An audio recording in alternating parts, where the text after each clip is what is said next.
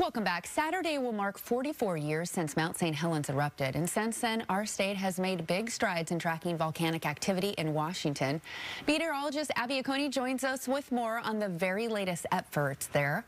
Good morning, Abby. Hey, good morning, Erin. So scientists are doing ongoing active work to install new equipment on volcanoes across the Cascades. And to talk more about this, we want to bring in Dr. Harold Tobin, the director of the Pacific Northwest Seismic Network. Harold, thanks so much for joining us this morning. Yeah, good morning, Abby. So, Harold, we're talking about monitoring stations on our state's volcanoes that can help detect seismic activity. So what is the how does it work, and then how much advance notice can it give us ahead of an eruption? Yeah, one of the things we know from when Mount Saint Helens erupted back in 1980, and lots of volcanoes around the world, is they typically become, seismically active. Earthquakes start happening, and increasing numbers of earthquakes happen as magma's moving and an eruption is potentially underway. Mount Saint Helens started, in March, and the eruption happened on May 18th back in 1980. So that gave a lot of time for that sort of potential advance warning. So we monitor mostly with seismometers for earthquakes, and that's what the Pacific Northwest Seismic Network at UW does, really in close collaboration with our partners at the U.S. Geological Survey down in Vancouver, Washington, at the Cascade Volcano Observatory. Good to identify all the partners, and it's really incredible to think about all the advancements, improvements, and progress since Mount Saint Helens eruption 44 years ago. We'll get to Mount Rainier in a moment, but tell me about the updates on monitoring stations at Glacier Peak and Mount Baker. Yeah, we have 5 volcanoes in Washington state, and the ones that are really under-monitored from our perspective, that need more instrumentation to make sure we really understand kind of what's going on and put a stethoscope on those volcanoes, are Mount Baker and Glacier Peak. And so they're both in remote spots. They're both wilderness areas, hard to get to.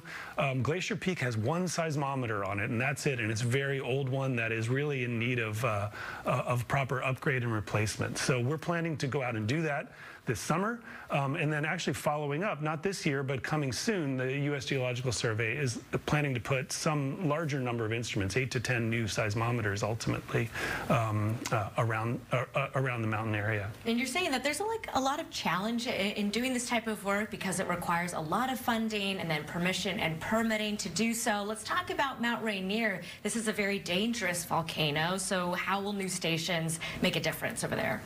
Yeah, Mount Rainier we do monitor quite well because it is seismically active. In fact, it's had a small swarm of earthquakes, something very normal for it, in the past few days.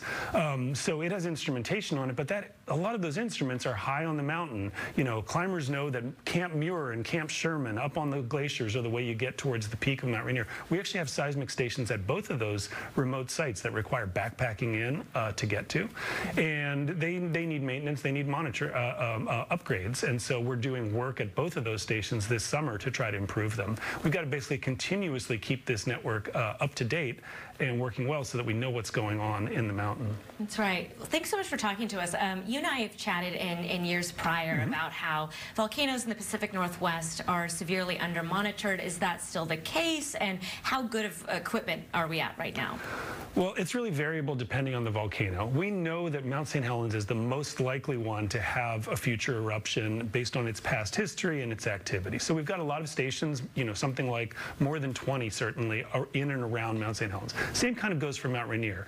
But some of these other volcanoes, Mount Adams, Glacier Peak, and Mount Baker, really are, from my perspective, very much under-monitored. And we'd like to do more, of course, but we have 2 things, that we're working with. One is just the access is difficult. They are in wilderness areas. We can't always use machinery like helicopters to get to them.